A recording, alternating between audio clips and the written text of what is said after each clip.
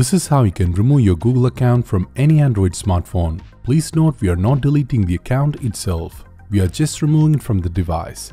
This tip will come in handy when you want to sell, gift or trade your Android device, or can be used as a troubleshooting measure to fix certain issues with Google services, or to simply switch to a different Google account. So let's proceed.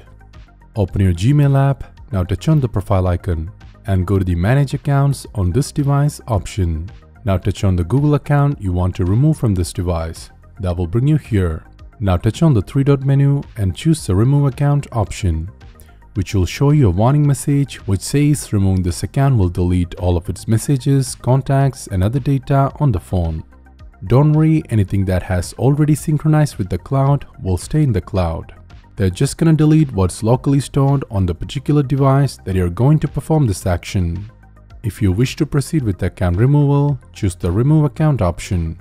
A pop-up will appear asking you to confirm your choice.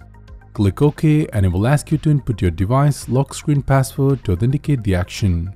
Let's type in the password, and here we go, we have successfully removed your Google account from your Android device. Thank you so much for watching. Leave a like, subscribe and share. This is your host Amal Rafiq. See you soon with another one.